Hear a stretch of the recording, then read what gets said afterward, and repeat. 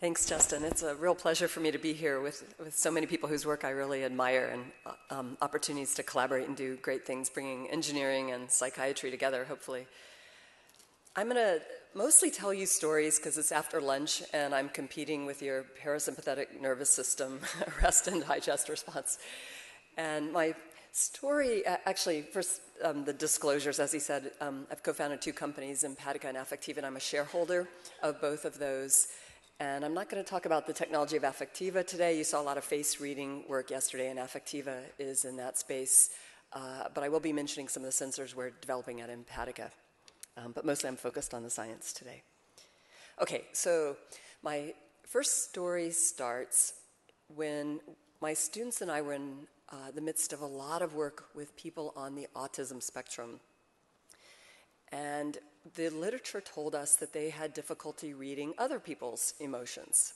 And sometimes they definitely have difficulty reading other people's emotions and communicating their understanding. But one day, one of them pulls me aside and she says, after we'd built all this technology to read facial expressions and help people on the spectrum process with a small camera what was going on the face of the person across from them, she pulls me aside and she says, "Roz, you've got it all wrong." Humbling. Okay, what have I got completely wrong? She says, "The biggest problem I have is not reading other people's emotions. The biggest problem I have is you're not reading my emotions properly." And I thought, great, I work in this and I'm doing that bad of a job. What is it I'm not reading properly? And she says, "It's not just you." A moment of hope. It's everybody is not reading my emotions properly. So what are we not reading properly? You're not reading the enormous stress and anxiety that I'm experiencing. And I realized that what we were often seeing outwardly while this little boy looks anxious and stressed was a person who looked like they were pretty chill, sometimes even detached, sometimes looking completely lazy, laying on the floor, looking disconnected from the world. And once we got to where we could start to measure what was going on inside them, we realized they were in the entirely opposite state of what we were judging them as. And this fits many things we'd heard from parents who would say their kids seemed to have a meltdown that came from nowhere. He looked perfectly chill, and next thing you know, he was injurious to himself and others, got kicked out of school, and this repeated, and he's on his 4th school. And please, Professor Picard, could you do something to help us with this? So we started realizing that in the lab where we had been trying to measure emotion for a long time, and I could talk for hours about the ways we've been doing that, one of the things we'd been measuring was autonomic nervous system responses, and the fight or flight response, super oversimplified description of it, but the sympathetic nervous system response innervates the skin, and that is in fact, the skin, we believe, is purely innervated by the sympathetic nervous system, unlike the heart, which gets sympathetic and parasympathetic. So by measuring the skin response, we might be able to get more of the sympathetic fight or flight that might possibly precede some of these self-injurious events or meltdowns. We also have been interested in the parasympathetic response, not just to compete with it after lunch and talks like this, but to understand what is calming for people and works against that sympathetic. So to measure the sympathetic, we went back to a signal that's been studied for more than 100 years. It used to be called the galvanic skin response. There's been a lot of kind of bad science around it, so we were looking at, can we measure this in a quality way? Usually it's measured on the palm, across the fingers with wires, and it's, you think of it as, hey, you get stressed, your palms get sweaty, the electrical conductance goes up. And that's true. But it turns out that it also goes up even when you don't feel sweaty on the surface of your palms, with a whole lot of other interesting events. And it also turns out, we're going to find, that it's not just a generalized anxiety response like we originally thought. We started building versions of this that could leave the lab, as was talked about a lot yesterday. The ideal psychiatric lab of the future is the real world, and we wanted to build the lab that went on the person instead of having to bring the person to the lab, especially important in conditions like autism, where people can describe weird things like their perception going entirely blank in a stressful new environment. So we built lots of different places to wear this. palms, wrists, ankles, a lot of kind of funny stories, accidentally discovering that it worked where it wasn't supposed to work. And then this has been commercialized multiple times. Here is 2 sensors that measure electrodermal activity today, the Embrace on the top and the E4 on the bottom. I happen to be recording myself live with both of them right now. I'll say a little bit more about these. The E4 measures the it's designed to capture both the sympathetic and parasympathetic main signals and has been on the market, used by researchers for a couple years now.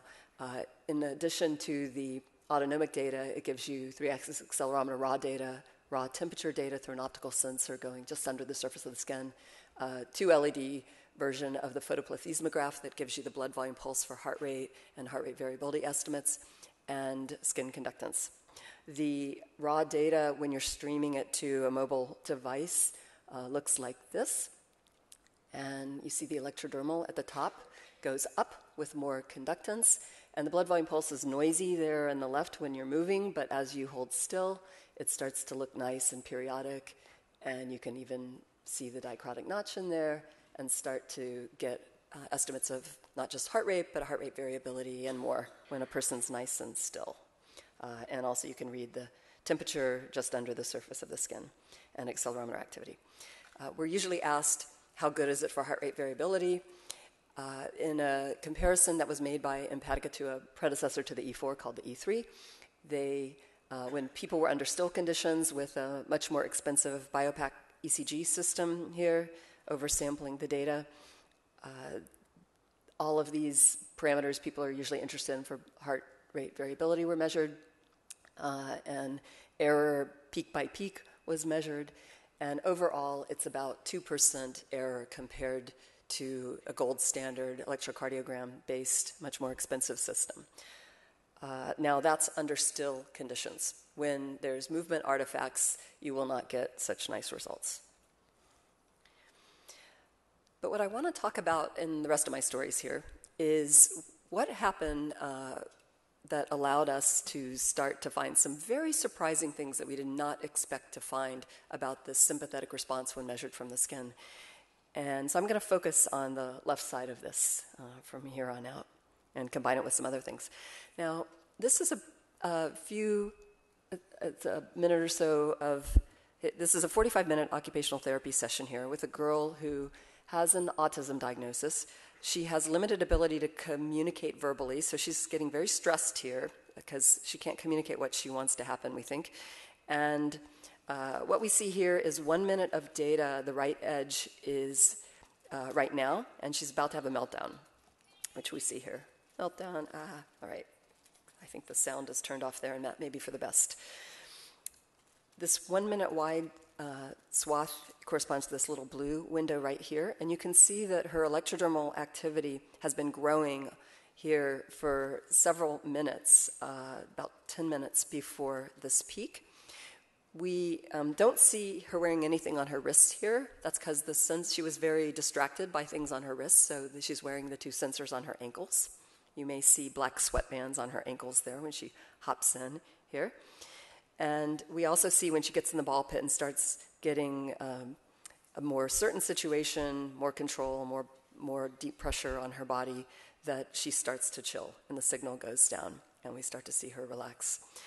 For each child, we could use this data and start to read out what was making their response go up, what was making their response go down, and what was consistent or not consistent about that, both within a child over time and across children. Here's a later moment for the same child getting on a swing.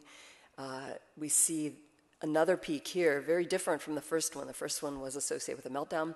This one is associated with the moment of getting on the swing. Many things can make this signal go up.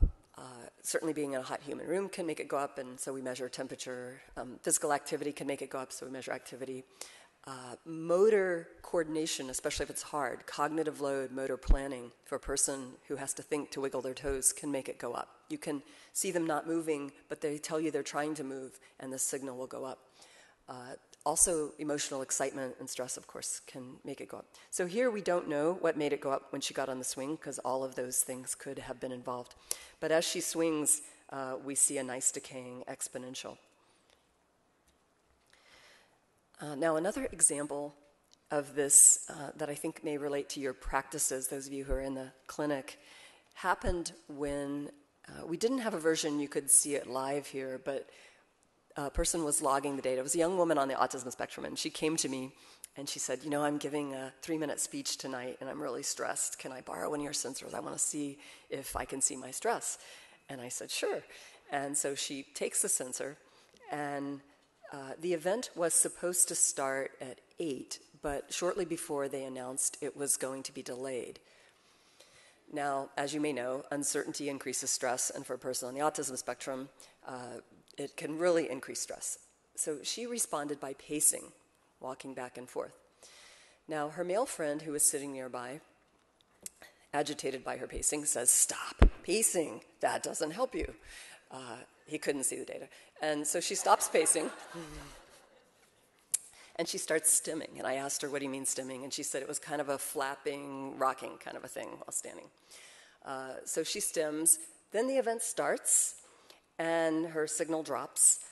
Then is her 3-minute talk, which would be the peak, except that there were, when the microphone gives that feedback squelching, and she has sensory issues. So we see some some other peaks here we think are what that was. 3-minute talk, otherwise, is the biggest peak, and then it's downhill from there. Now, after the event, she wants to look at her data. She comes back, put it on the computer, and her male friend is there, and she's like, "Yeah, I'll show it to you too." And they look at the timestamp, and the first words spoken were by him. And he said, "I'm not going to tell you to stop pacing anymore." And the next morning, I saw the two of them before another event, and this time she was pacing, and this time he was ignoring her, happily typing on his laptop. So we saw a behavior change that in this case we think might have been enhanced by seeing some objective data. Now, I've seen this story in a lot of different forms where people don't really believe it, but their body or something's telling them that something's stressing or calming, and when they get the data, then they're more likely to believe it. Now, that can be good or bad, but in general, if it's done properly, it can be very good. Now, the first time that I saw these data from a wristband that logged electrodermal activity 24/7 is the data shown right here. Let me show you what you're looking at here. This is 7 days of data. This was a college student wearing it on the wrist, and he or she is wearing it for 24 hours. I stay blind to identity here. And what we see is, for each day, some annotations from the student. And we see that the student annotated the studying, the exam, the end of this lab session, MIT homework, notoriously hard. We know cognitive load, mental load, emotional stress. These make the skin conductance go up. When you're really engaged in solving a problem or trying to prepare or think or act in some important way, skin conductance goes up, which is, unfortunately, to the embarrassment of we MIT professors, the low point every day over here is classroom activity. Very humbling. If I can get you to laugh or ask a question or interact or think of something active, your skin conductance goes up as an audience. We've measured audiences by mapping skin conductance to brightness of an LED. Unfortunately, we've also seen audiences in a dark auditorium with the LED mapped to skin conductance getting very bright when there's a new speaker, when there's a live demo, when there's laughter, and that decaying exponential when there's extended PowerPoint.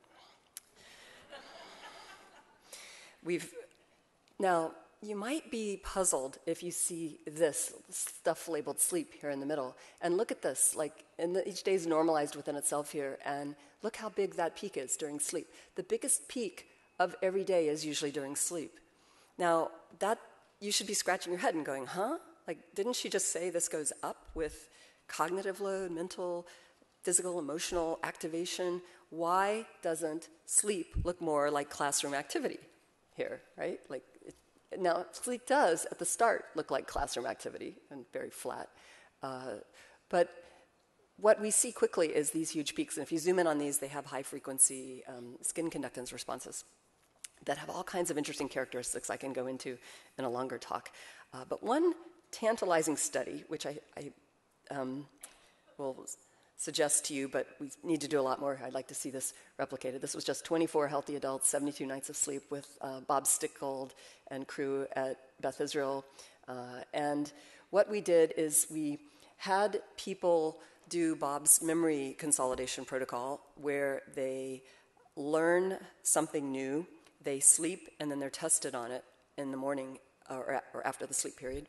And you look at whether they improved or got worse. And here we took the top 20% who improved on the visual discrimination task, or the bottom 20%. And we just asked, is there any difference in the people who did best after sleep versus who did worse after sleep with the skin conductance measure compared to the measures Bob said were most associated with memory consolidation, which were from polysomnography, the stage 1, stage 2, stage 3, REM sleep, stage 4, stage 3 now, deep sleep, and having more deep sleep earlier in the night and more REM later was associated with better memory consolidation. So we took his polysomnography sleep staging features, we took accelerometer data, we took electrodermal activity data, we took a whole bunch of channels of EEG data, and then we took various combinations of those, and we subjected them to 6 different machine learning algorithms and a simple binary classifier of could they tell who did best versus who did worse.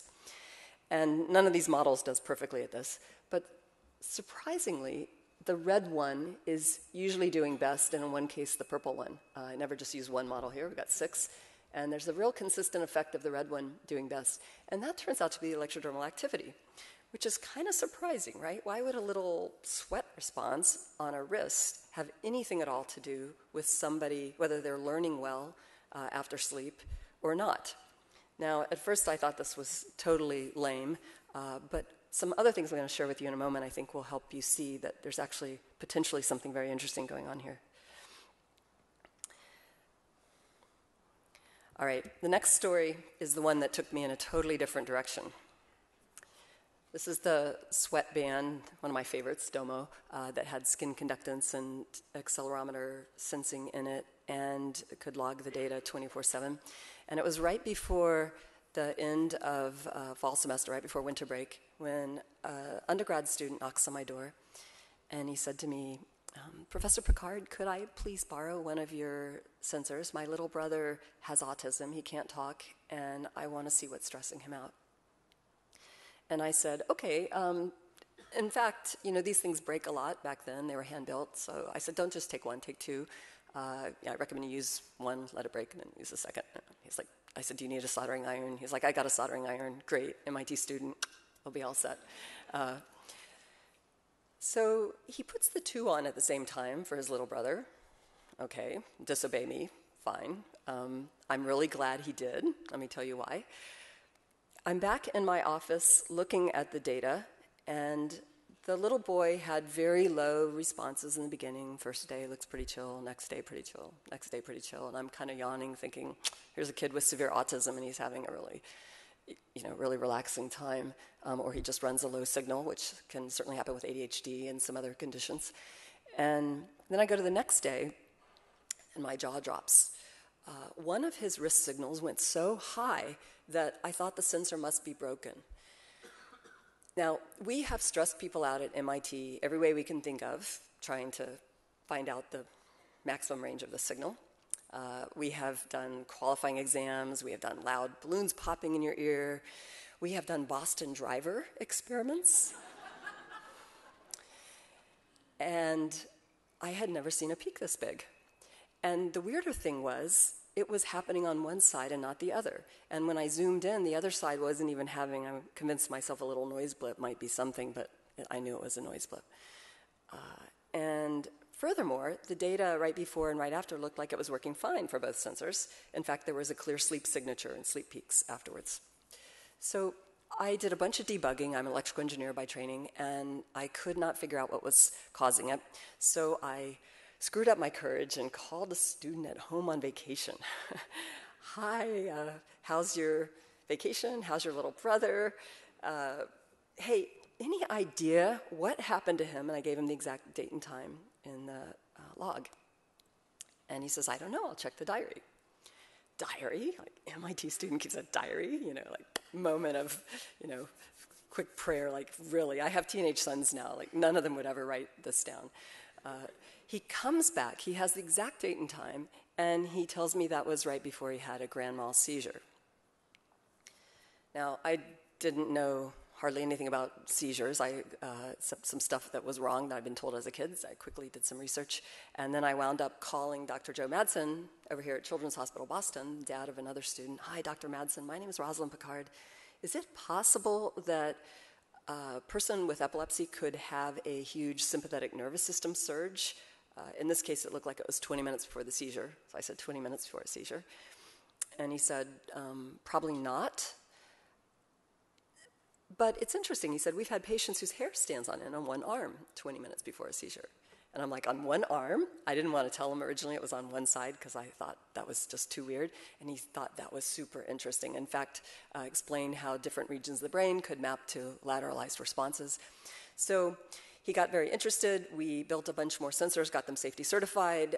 He was running a protocol with 90 families for kids who were candidates for brain surgery. So they're around the clock in the epilepsy monitoring unit having video EEG, electrocardiogram, and now EDA, electrodermal activity, so we could see if there was anything at all happening here related to these seizures.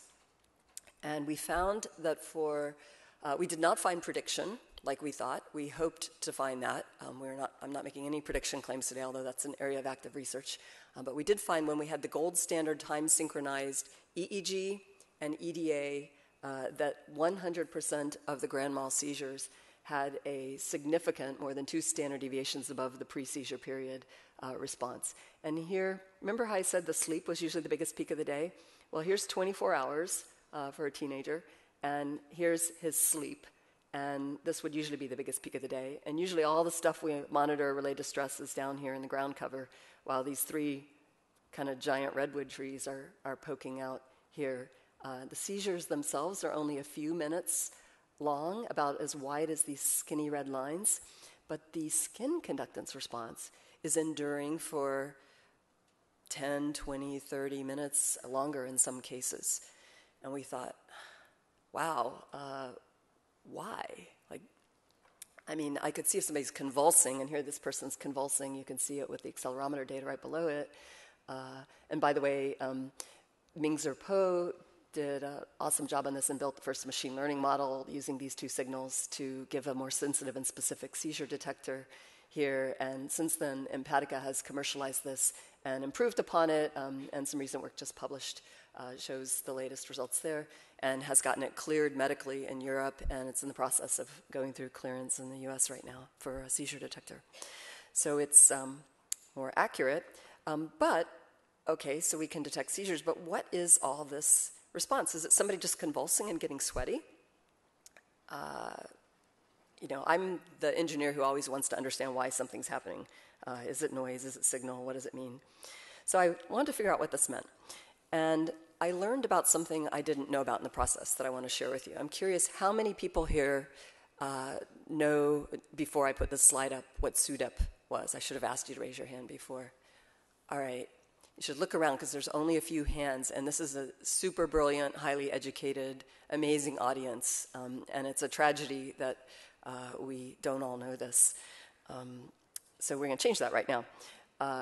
In the past, doctors mostly didn't talk about this because they didn't think much could be done about it, but in the last couple of years, there's been a lot of research showing that we could probably take this red bar and drive it down quite significantly.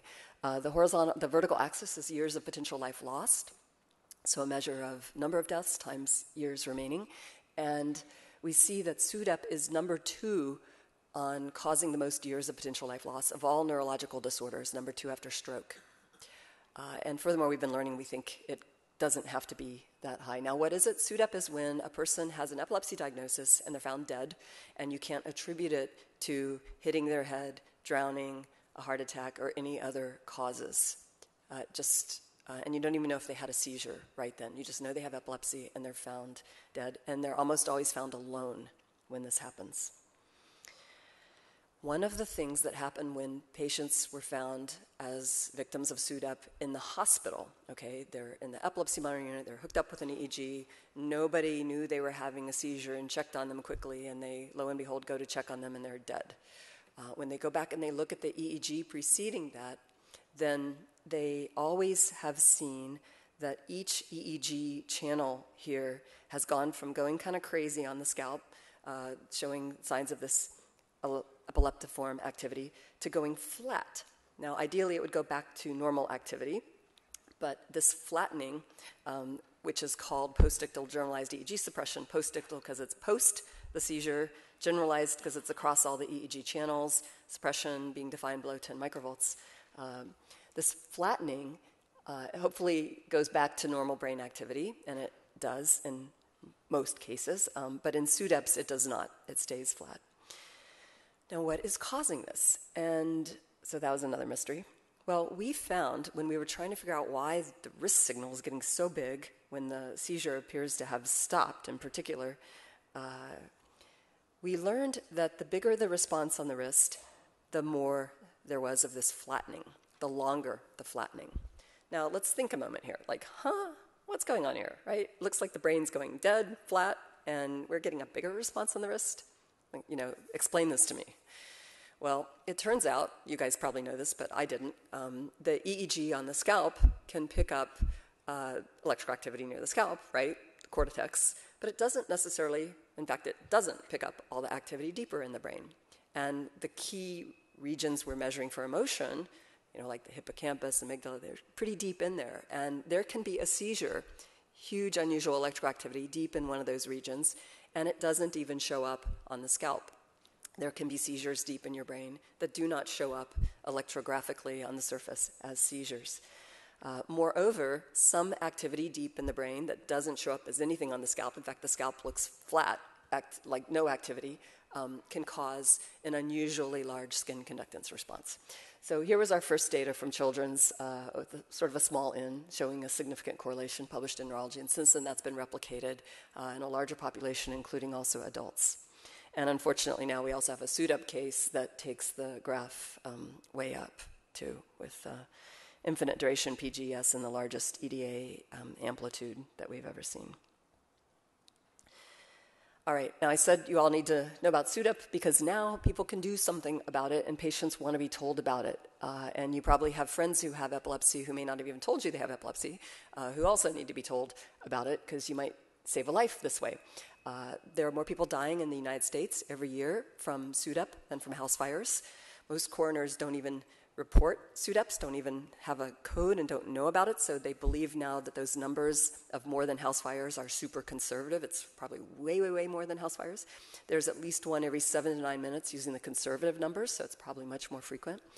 And it's also known that SUDEP is much more likely when the person's alone. Now, why would having somebody there make any difference? What is the mechanism? Now, the mechanism is still a bit of a mystery, but I'm going to give you a couple more stories and then relate it back to mood and stress and things I think the psychiatry community is interested in. So what we do know is that if people get there, the person seems to be more likely to live. So alerting to this might help save lives.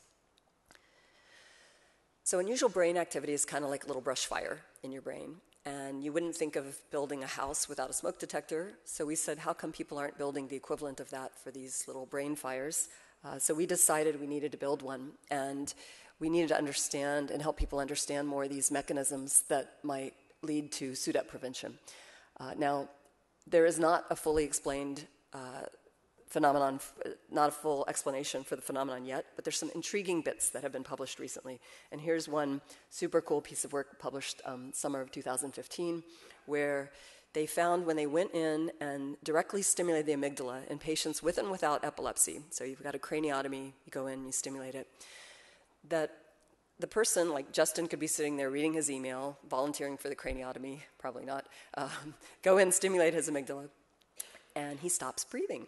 But he shows no outward signs of distress. It's like something just shocked him and he took his breath away for a moment, like a wow experience. But nothing turns his breathing back on until I say, hey, Justin? And he says, huh? And takes a breath. No signs of distress. And they showed this in multiple people when you stimulated the amygdala directly or when you waited and watched a seizure come over and stimulate the amygdala. Turns off your breathing. Doesn't turn it back on. But a person, stimulation, external, could turn it back on. Separate work it's been shown when you go in and stimulate the left and right amygdala that you get a ipsilateral, same side, left amygdala, left skin conductance response here on the palm, right amygdala stimulation, right skin conductance response. This was the work of Mangina and Bouchon-Mangina in epilepsy patients who were off their AEDs and not having seizures at the time. So this suggested that if something's in there super stimulating that amygdala, possibly turning off your breathing, we should see it on the wrist, even if it may not show up on EEG. So we started trying to build sensors that would get out of the lab, and I see Rich Fletcher, who should raise his hand, sitting there, who was instrumental in helping build one of the first versions of these, and on kids with autism, and then in kids and adults in epilepsy monitoring units here in the Longwood area. And this led us to realize we needed to stop just collecting data for our science with devices like this and give patients a version that could run machine learning real-time on board, also tell time, so when people ask them what that is they're wearing, they could check the time and show them it does something besides a stigmatizing disorder, and also be waterproof and all those good things, and look nice. It's actually won design prizes. So this is the Embrace smartwatch that tells time, monitors steps, gives you sleep-wake data, gives a whole lot of other cool sleep-wake parameters for we sleep geeks who like to know a lot of that other stuff in the signal, gives temperature, time, and in Europe, we can claim seizure detection right now, and we're working on those claims in the US with FDA right now. And I've been testing apps related to stress and a lot of other things. Empatica does a lot of custom work. Here's just an example of what you see today on the Mate Diary app. You can get a picture of your sleep, of your physical activity, of convulsive seizures. It also has a seizure diary in there, and Empatica's adding some other diary custom stuff for different people. Can do ecological momentary assessment if you want, things like that to combine patient input data with data passively sensed. Now, what makes my skin conductance go up these days is getting emails like this. Here's one I got from an early customer using Embrace with her daughter. She told me that she was in the shower. She saw her phone on the counter go off and tell her that her daughter needed her help. She goes running out of the shower to her daughter's bedroom, finds her daughter face down in bed, blue, not breathing, flips her daughter over, and her daughter turns pink, takes a breath, turns pink, takes more breaths, turns pink, multiple breaths, then pink. And I was stressed reading this. And then her daughter was fine, and her daughter's been fine. I'm freaking out reading this. My skin conductance is going through the roof. Like, don't trust this. What if the battery breaks? What if the Bluetooth connection breaks? What if? And she's like, it's okay. I know that no technology is perfect, but I'm so grateful this got me there in time. Since then, we're hearing lots of stories of people who, adults, children, others, who once they learn that there's a risk of not breathing after seizures, in particular after grand mal, also officially called generalized tonic-clonic seizures, and also what used to be called complex partial seizures, seizures that don't have convulsions but can take your breath away. There's a much smaller risk. The best way to prevent SUDEP is to keep people on their meds, not have seizures. And obviously this isn't no device is going to prevent SUDEP here. But we hope by communicating this, you talking to your friends, people letting people know they should not be alone when they have a seizure, and if they're at risk of SUDEP, learning about it so that they can take steps to prevent their seizures from happening. Then hopefully together we can all help save more lives with this finding that started as what looked like a piece of noise in the lab. Now, since starting off trying to measure stress outside the lab and accidentally discovering that unusual brain activity was leading to patterns of electrical activation on our body in different places, I was puzzling over this in front of a group of doctors at one point, and I said, why would this be? Like, why would something deep in the brain not show up on a scalp EEG, but show up on a wrist conductance measure? I mean, this is weird. I'm really glad I had tenure when I found this, because I wouldn't have believed it myself. And this doctor says to me, oh, Roz, it's easy. It's medicine 101. I'm like, I'm an engineer. I haven't had medicine 101. It's kind of embarrassing. All of you have probably had medicine, 909. You've had it all, right? Well, I said, so what is it? She goes, well, it's trivial. We were all born, when we were all embryos, we all had 3 kinds of tissue. And all of you who have medical training know this. And the ectoderm, one of the 3 kinds of tissue, knit together our skin and our spinal cord and these deep regions of the brain, our whole neural structure from the moment we were formed. So it's no surprise that when you go in and you stimulate one region of the brain, you get a skin conductance pattern in one place. And you stimulate another region, and you get a skin conductance pattern in another place. And a great basic science question that needs to be solved now is how specific are these?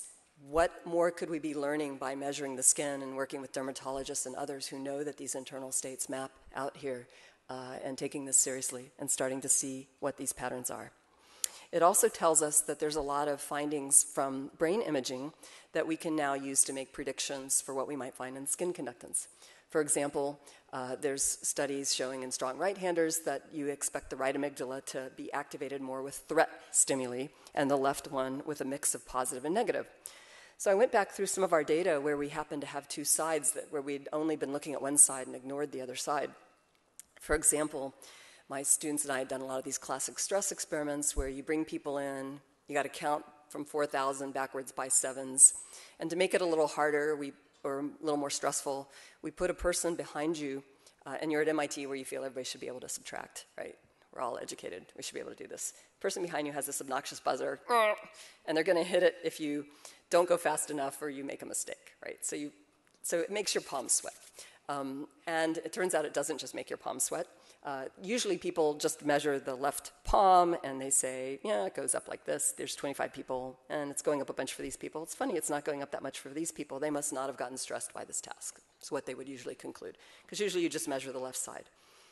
And I said, okay, we had the right data for that too. Let's go back and look at that. It should look the same as the left data, right? 100 years of literature has said you don't have to measure both sides, just measure the left side. I said, but wait a minute, with these new findings, and the right amygdala should be more activated in this response, I predict we're going to have more right skin conductance. So what did we get? We get a whopper more right skin conductance for some people. In fact, some people, not only is their right skin conductance going through the roof, but their left side almost looks suppressed. We replicated this in some additional populations. This was on the wrist, by the way, not on the palm, although the original brain stuff was on the palm. And so now we're super interested, like why sometimes does one side go up more than the left? Could that be this mapping? Now, we can't just say it's the amygdala because we know there's several subcortical regions that map ipsilaterally. There's also motor that maps contralaterally, and there's some cortical that map bilaterally. So it's not that simple. But we do know now that in these kinds of studies, we want to look at both sides. You can come to completely the wrong conclusions if you follow the instructions that have been in the literature for the last 100 years. We can also look longitudinally at individuals and see what in their life is making one side go above the other. And this is a lot of fun. And for some of us, it definitely corresponds to this threat fear stuff. Routine meetings, except for when you're kind of embarrassed being late, the 2 sides stay the same. Running late to something, threat, uh-oh, what if I'm going to be late? Right can pop up above left, but once you're on the road, they go down. Here's the beginning of a meeting with people who could determine the next 5 years' direction of somebody's funding and other important stuff. Right goes way above left. Meeting ends, the 2 go right back together, and then the rest of the night sort of happy, normal, back and forth. This is not explained by motor activity in this case, and it's not explained by temperature changes. If you're interested in this, there's a paper published on this recently in Emotion Review that goes through all this. There's also commentary. The editor called me up and said, this is going to be a little controversial. You're kind of saying that 100 years of ways of doing it might be missing something. And so we brought on, he said, are you open to commentary? And I said, yes, of course, bring it on. If we're wrong, please let us know quickly. Let's get it over with. So we got a lot of commentary, and actually it was fascinating, including cardiologists pointing out, we're not surprised at all by this. We know that there's this sympathetic asymmetry in cardiology, and it's a very fascinating phenomenon to look at interacting with heart disease too, and stress, and those pathways could be very important for some other research studies. We're also learning that it may matter where the electrodes are, not just if it's on the left or the right, but it's not just a left-right body thing. We can have different patterns on the palms, the wrists, the legs. It's not simply the case that everything on the right side of your body goes higher than everything on the left. So somebody needs to do some very careful work to map these out much more precisely. So this brings me to my last story. I have about 5 minutes here. What my former boss always asked for. And before we accidentally found the seizures and all, and I was just teaching robots how to recognize our emotions, he said to me, Roz, when are you going to do something useful? He said, I need a mood ring that tells me my wife's mood before I go home. And I thought, oh dear, but then might she expect you to do more? This could change the whole dynamic. Well, so anyhow, I didn't work on it. But recently, we started learning a lot more about mood, and I know you guys are the super experts on this, so I will put this up really fast. And I know Matt Knox said yesterday suicide rates haven't changed significantly over the decades, but these recent numbers actually are looking at not just suicide rates, but suicide and depression. And the one that really struck me is, well, several of these, but not just one suicide every 20 seconds by the year 2020. And these are forecasts. Hopefully they'll be wrong.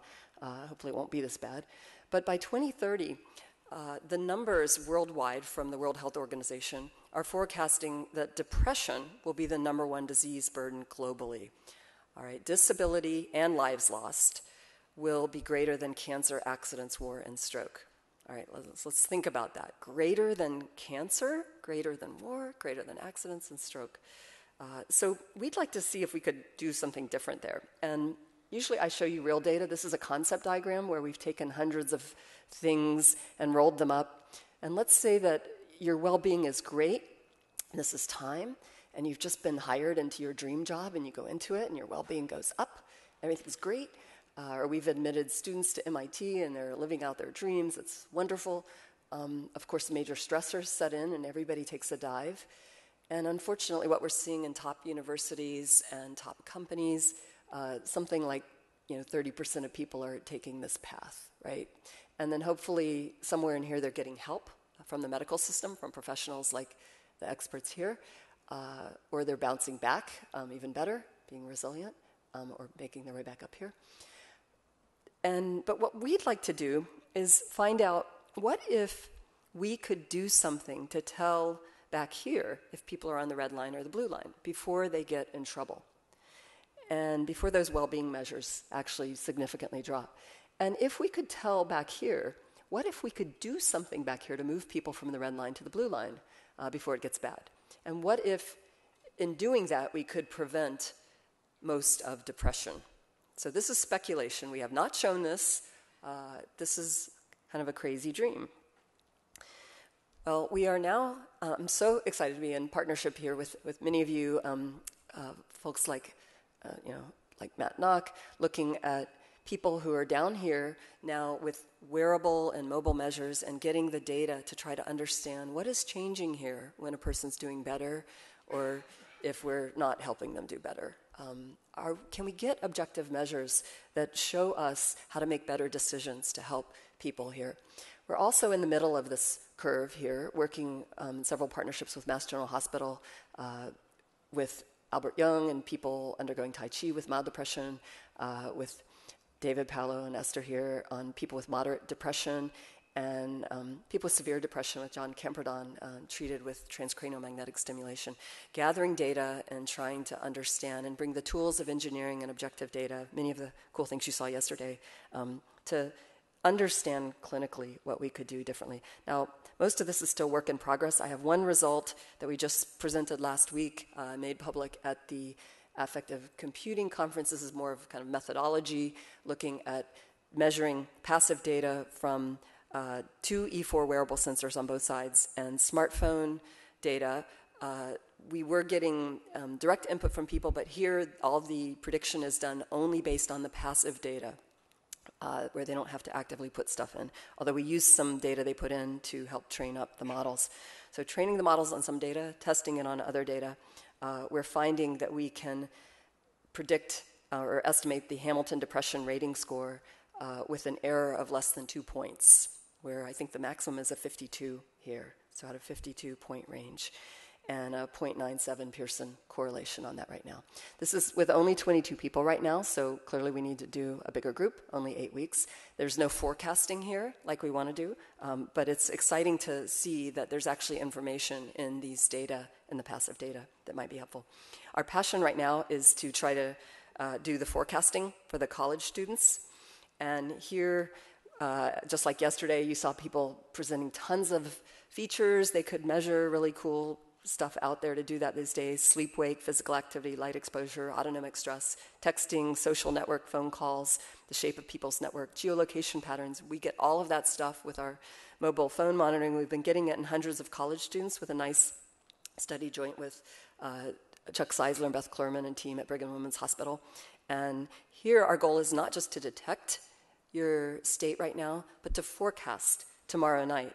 It's very hard. There's a lot of data challenges I won't go into here, but we just presented some work last week, if you're interested, showing how to do a better job of addressing missing data using a multimodal autoencoder method. So when a patient's sensor or phone bugs out on you for a day or two, that can be informative, right? It could be a sign they're doing worse, could be a sign they're actually doing better, or that something's just broken. How do we deal with that data? So we've been working on that. But the really cool, mind-blowing thing for me was this little piece of finding here. Using deep neural networks that are trained in a very different way, more personalized multitasking methods, where we're using some data across the population and some data for each person in their past, and we're trying to forecast tomorrow night, are you going to be high stress, low stress? Are you going to be in a positive mood or a negative mood and sort of a core affect way? Or are you going to be physically healthy or unhealthy? So we're binarizing those three problems. We're training up machine learning on them, and we're giving you a personalized forecast. We're setting up the problem so it'd be 50-50, would be a random guess for the mood forecast for tomorrow night or stress forecast. What do you think we're getting? I thought maybe it would be 55, 60. Well, we're already at 78 to 87% forecasting tomorrow night's stress, mood, and physical health. So this is suggesting that we can do a lot with this. I just want to, I'm running out of time, so I just want to give a quick point here. Personalization matters. We don't just want to tell you tomorrow night you're going to be more stressed, you're going to be in a worse mood. We want to actually give you personalized feedback, how to do something about it. And what we're learning is that it matters who you are. Some people, for example, their social activity can really improve their mood. Other people, their social activity can really worsen their mood. So we are trying to also learn how to make a personalized suggestion that is evidence-based for what you might do so that tomorrow night you can change your personal forecast. So you're not going to be stuck with a lousy forecast, because that would be a real downer. So with that, we're looking at a whole bunch of things. And like one of the things we're finding consistent is regularity of sleep is huge for most people. Here's a person on the left with super regular sleep times and wake times, circadian around the clock. There are 30 days each ring of the tree. And the person on the right is very irregular. Over the last century, Okay, I'm going to end with this 2-minute video, and then I promise I'm done. By 2020, one suicide will happen somewhere in the world every 20 seconds. By 2030, it will be the #1 disease burden. Disability and lives lost from depression will be greater than from cancer, war, accidents, and stroke. The Snapshot Study is an NIH-funded collaborative research project between MIT Affective Computing Group and the Harvard Medical School's Brigham and Women's Hospital Division of Sleep and Circadian Disorders. Together, we study how daily behaviors and social connections influence sleep and health and outcomes such as mood, stress, and academic performance. We want to use what we learn to help build a system that automatically detects when an individual is becoming unhappy and help them before they become depressed. We have measured about 300 undergraduate students' health, behaviors, and other external factors like weather and location, and how they experience their own mood and well-being, using a wearable sensor, smartphone, and surveys. Each participant was monitored for 30 days, resulting in over 7,000 days of data. We found out that individuals with behavioral patterns connected with self-reported high stress to have more irregular sleep, are using their phones late at night, working long hours, and have negative social interactions. The self-reported calm participants in our study generally took breaks at noon and exercised in the evening. Through social network data we collected through calls, text messages, email, and surveys, we hope to find specific social patterns that distinguish between stressed and calm people, or good and poor sleepers. We aim to help predict how people feel and will feel in the future without them reporting anything. As this study continues, we are gaining better understanding about how to predict and improve a person's mood. Ultimately, we hope to prevent most depression from happening. That would make a happier future for people worldwide. All right, so taking quite a journey here from kids with autism. Oh dear, through microphones that fall off. There's stress. I'm sorry, that'll wake you up. Sorry for the sensory stuff there. To trying to measure things on the surface of the skin that we originally thought were just kind of generic stress related, finding accidentally seizures that then showed us there was more patterned data in this information that relates to neurological sources of activation, learning about SUDEP that has a pattern of brain deactivation externally, superactivation internally that shows up with even larger skin conductance response, and then learning about other regions of the brain that now when we combine their output on the skin with a lot of things you're doing with your smartphone and deep learning and lots of data, we can start to not only recognize your current state, but we can start to forecast tomorrow night's state with much better than random accuracy. Now we want to work with experts like you to figure out, I don't want to give somebody a forecast that they can't do something about, right, if it's bad news. So we need to also, before we give that out, really understand what to recommend for people so we can help work together with you to help make their lives much better. So thank you so much. I'm happy to take a couple questions and hang out during the break too. Thanks.